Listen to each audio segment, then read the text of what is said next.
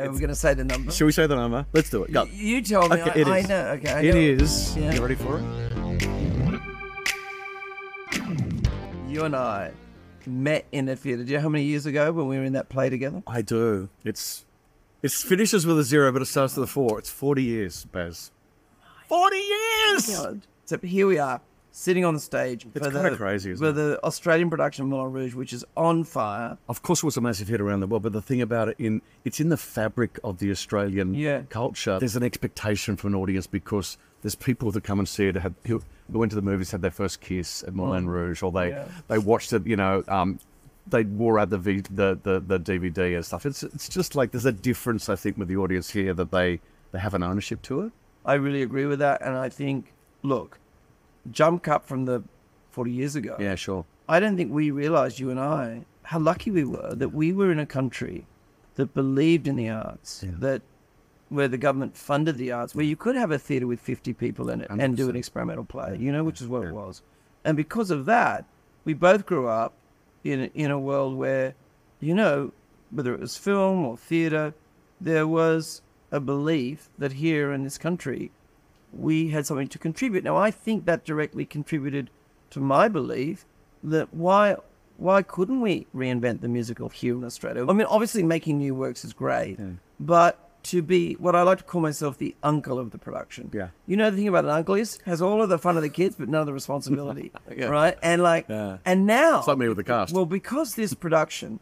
I mean, I'm telling you, around the world, people come up and say, you've got to see the Australian production. It's so great. But the idea that I'm going to bring my children and actually come to a show that I'm somehow vaguely, involved with as an uncle, but really just be able to enjoy it. And, because you feel the roar of the crowd every night. The show is so beloved in this country. It's loved all around the world. But it's done so well. And Zidler... although he's based on a historical French character at the Moulin Rouge, in the interpretation in this, both the movie, but in the version you're doing, there's something very Australian about that character. I mean, he could be an Australian, there's many a Queensland character in history. He could be Sir Les. I mean, Sir Les Patterson, absolutely. There's a Zidlerism about Sir Les, the cultural attaché. That's what I found playing the character and being with the audiences. I think the extra advantage that we have as performers, Australian performers, doing a work that comes from something that you have created, is that almost like your work our playing style as Australians kind of fits absolutely like a glove. It's about the big things, about the big sort of myths and the Orphean stuff, but it is about being kind of pretty grounded as well. What I love about this role is that I can be as big and rambunctious and stupid and sometimes play school as I like. But then when the moments of absolute truth there, you flip it.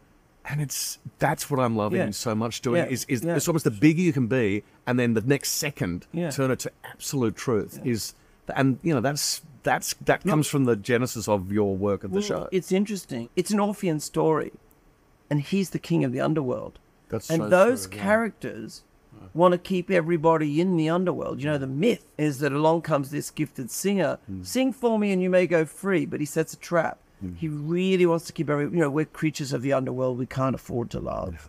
That's it's almost my favorite line of mine in the show. Yeah, because I think that is the ethos of Zidler. Cherub, I can really care for you. I do love you in my way, but in the end, I can't really afford love.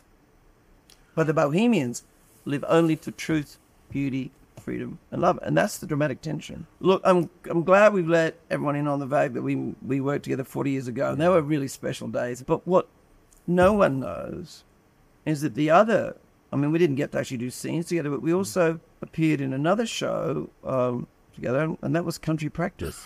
We did. My God. But that's, what? That's for another day. That's for the next episode of In Conversation, Simon and Baz. See you then. See you later.